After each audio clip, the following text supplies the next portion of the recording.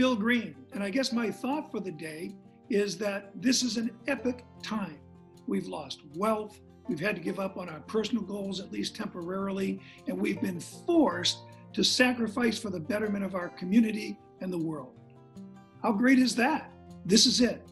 This is our moment when we show who we really are for our families and for our community and for the greater world. April 23rd. Now, April 23rd, 1945, 2 weeks before the German surrender in World War II, the U.S. Eagle 56, a Navy patrol boat, was torpedoed and sunk just 5 miles off Two Lights in Cape Elizabeth. 54 of 67 sailors die, 13 are picked up by the USS Selfridge, and after brief interviews, they're split up and scattered to the four winds. Authorities initially say that the sinking was caused by a boiler explosion, but thanks to naval historian Paul Lawton, the truth came out in 2001, and the Navy corrected the record with ceremonies in Quincy, Massachusetts. And there I met 3 men who survived the attack. 2 said things that I will just never forget.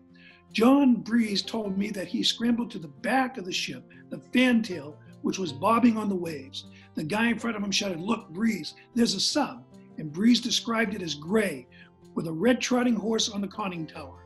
That was significant because the U-853, after having had repairs, had been hustled out to sea with just a coat of primer. German subs were normally black. John Scagnelli was the engineer on board the Eagle and responsible for the boiler that didn't explode. He knew because he had stress tested it the week before.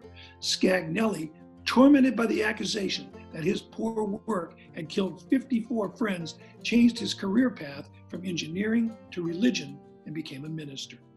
At the ceremony, where all but Breeze received Purple Hearts, the lone survivor who came through without injury told me that his thoughts were with the parents of his deceased shipmates who never knew that their sons had died in combat and were therefore heroes.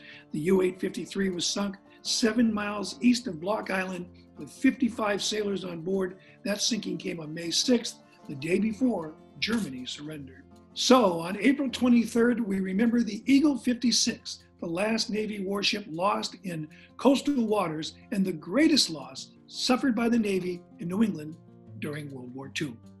I'm Bill Green, and kids, remember, don't go bragging just because you're from Maine.